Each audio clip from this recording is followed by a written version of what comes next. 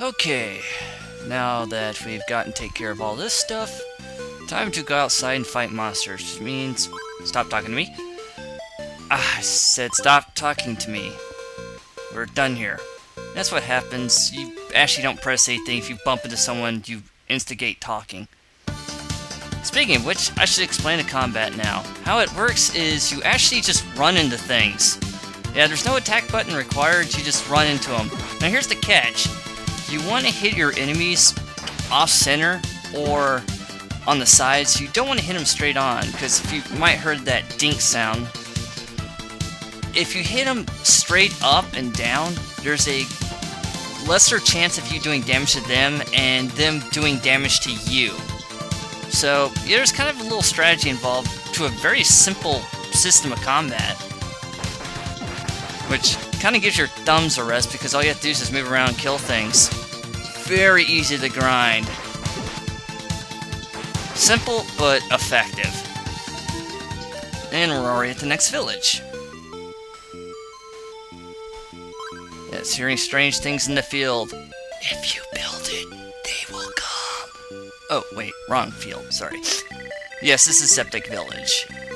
While working the mine, I found a strange annexed room. There were 2 statues of the goddess's pale light. When I saw them, it felt as I were in another world. Now that is interesting, because I didn't catch that right off. I'll explain more about that later. Next to Darm Tower, there are many goons holed up in the tower. One-way door that lets us in, but keeps us from getting out. Well, if you enter it, what keeps you from going back out? That sounds like a really bad idea. Why don't they just make a, wall or something? Not many people like these, but they're very street smart. If there's anything you don't understand, go to their hideout. They may help you. So are they more like the Yakuza than anything? Here that the silver barrel was stolen from the mirrors. Do you know anything about it? New news to me, man. More about the suspicious man. I'm assuming he's in black. And this man's husband has left, and apparently Watson is asleep. Oh, we'll be talking more about him later. His name is Ruta. And they need protection. Why don't you go ask the local Yakuza? When I was young, heard about the Books of East. Very informative. Actually, in the later parts, you find out thieves actually are trying to protect the citizens here, and, well, they got their butts kicked at one point. Village Mayor says we've come at the right time. Well, we're protagonists, we do that. Can you keep a secret? Sure, it's a secret to everyone. Our village memorial, the silver bell, has been stolen by the thieves. I would like for you to bring it back. Can you do it? Count on me. Thieves' Nest is in the mountain to north of the village. Good luck, and one more thing, please don't tell the village people that the bell has been stolen. It's fun to stay at the YMCA. It's okay. Sorry.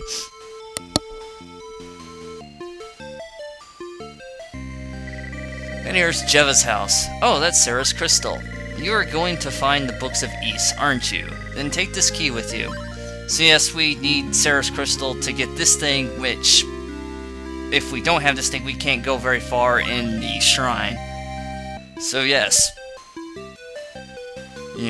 one-shot use plot item has been used for another one-shot use plot item.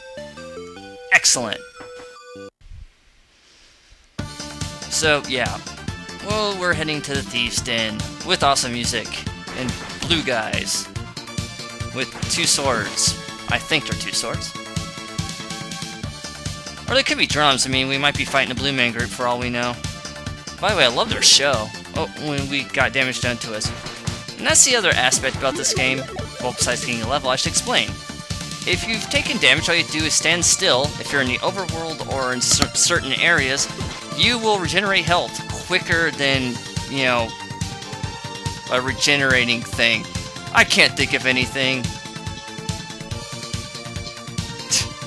Anyway.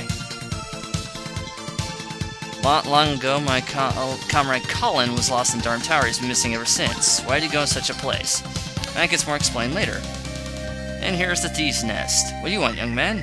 What do you mean we're a pack of stinking louses? You got it all wrong. Okay. We only steal from the rich. We never want to hurt the ordinary people. They're sounding a little like the Yakuza. Even though we're thieves, we too are victims of theft. Someone has stolen our silver goods. We can't figure the reason behind such an atrocity. Really, is stealing silver an atrocity? I would think, mass killing of people would be atrocities, or monsters slaughtering the land. No, apparently stealing silver is just an atrocity as mass murder and slaughter. Good to know.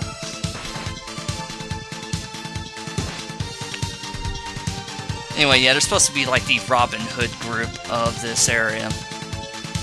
And by the way, the guy, he gets explained later. Well, his name is Gorvan, I believe. And here we are in the shrine. And which one of these things is not like the other? Which one of these don't belong? I'd say you. Yoink! Yes, teleportation. And go over here and open this chest. And we get the ruby. Just a ruby, no slippers. Well, matches our hair at least. And here's a chest we can't really open, it's locked. We have to get a certain key in here. Oh, speaking of red, notice there were some comments. I mentioned that Adol was the only red hair of this game, of the series, and it was quickly brought up that, hey, some of the characters look like they have red hair. I don't know if it's the Turbo's, thing on colors. Some of the hair looks red. Then again, this was made by Hudson Soft, and, well, we'll talk about that later. Let's go fight the boss. Dun, dun, dun, dun. And yes, this is kick-ass boss music. Okay, what we need to do is hit this guy as he appears, and then smack him and hopefully not get hit by the fire. Yes, this guy reminds me a lot of that Wizrobes boss you fight in Zelda 2.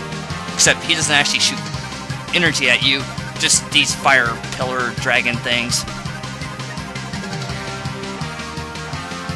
As you do more damage to him, his appearance time is a lot quicker. As you will see right now. Well, or not, and that took some damage.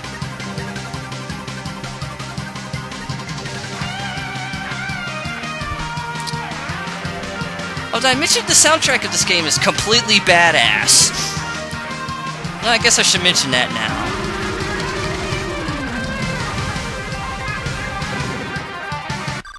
now. And we'll be hearing that song a lot, too. Got another level? This would be a good time to save.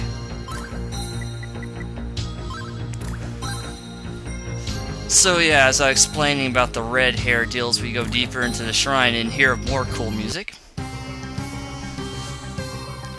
Yeah, I'm guessing the color palette isn't as vibrant as the Super Nintendo, so certain things look like red when they should be brown. Also, Hudson Soft did this game, even though the story and whatnot, most mechanics is from Falcom. Falcom did give them the rights to pretty much make this game on their own. So, certain characters look different than their official counterparts, like Sarah looks like she kind of has red hair. Actually, there's a character in East 2 that blatantly looks like she has red hair, but in the other version, she actually has brown hair, so if there's a mix-up, I apologize for that. Well, as we continue down, this place is actually very dangerous. You need to tread very carefully, especially with these monsters. Not so much the green grasshopper spider things, those blue freaking hedgehogs. Yeah, Sonic the Hedgehog's evil cousins over there can really rip you a new asshole at this point. Right now I am grinding for experience and gold at this point. Like I said, this is an easy game to do it. And it doesn't take that long either. I really wish more games would implement a really fast combat system. Actually, Hero 30, or Happen at Hero, actually does that quite well, and I was very pleasantly surprised by it. In fact, I think that's getting a sequel too. So, good to hear about that. Didn't XSEED do that one? Anyway. So, yeah, let me demonstrate how nasty the hedgehogs can be. Yeah.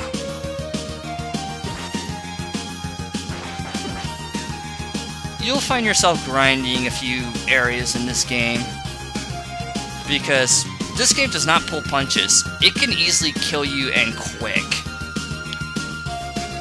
And, I mean, not just the bosses. If you're in certain areas where your armor class is lacking, your defense is lacking, or your experience is lacking, the enemies are not afraid to just, you know, dig a grave for you.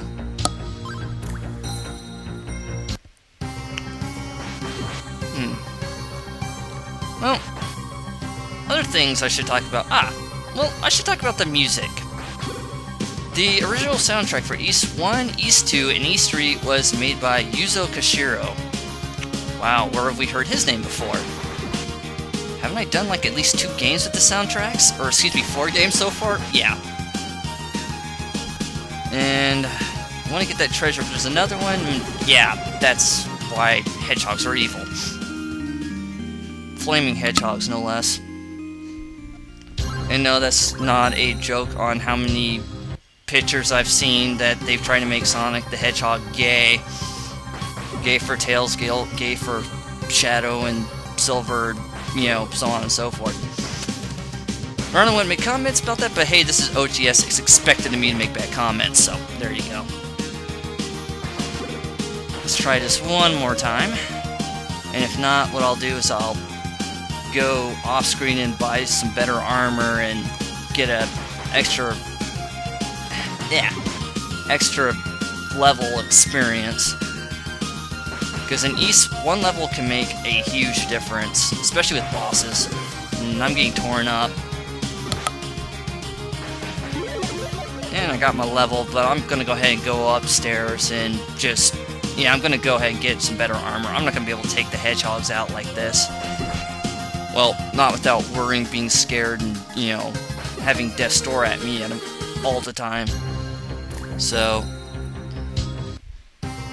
then I get back here, and I'm going to do it off screen, so I'll see you guys in a bit.